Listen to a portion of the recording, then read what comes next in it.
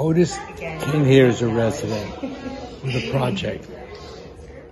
Ghana has the highest rate of twins in the entire world, almost 30% higher, double than any place else. And he was going to do a project of twins, which he did. And you'll see them before the Marco room. There are the three sets of portraits of twins. And then we asked him, we said, is there anything you wanted? Do you have a dream? That a project you always wanted to do and never had the opportunity to do it? And he said, yes. He said he wanted to make these large paintings of black cowboys. Uh-huh.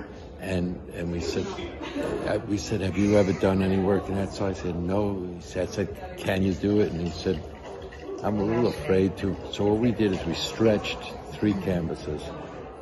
And at night, he did his work in the last building down there. At night, we put 3 canvases on the wall with a forklift. But the next day he came and he loved it. He made the pictures. But how did you discover him? Indirectly, Wafu is from Ghana, and he said, I have a great friend who's a wonderful artist. And he said, fine. And then we went to see his work, and he had a show at Bennett Roberts in L.A. And the work was really, really good. And so we met him, and we spoke to him, and we met him a few times, spoke to him on the phone.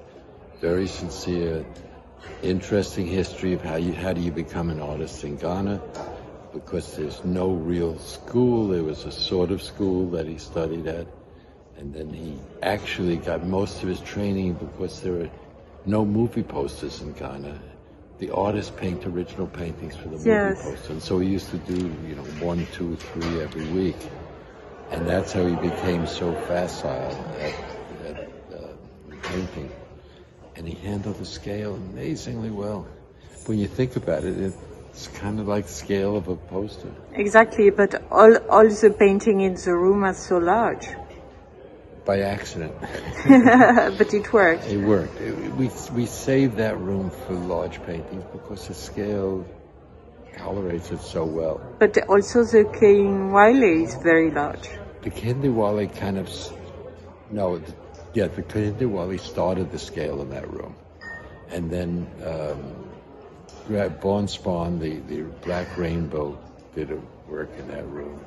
And Oscar Murillo, who was one of our resident artists, did a whole series of paintings in that room. So it sort of became a large-scale room.